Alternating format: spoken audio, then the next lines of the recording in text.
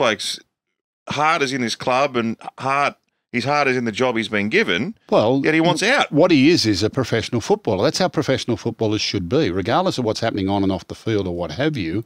Doesn't matter if he turns around and plays him lock forward or plays him hooker or dummy. It doesn't matter. When the coach picks you, your job as a professional footballer is to go out and perform for the team. Yeah. And Zac, to me, strikes me as a player that is prepared to do that.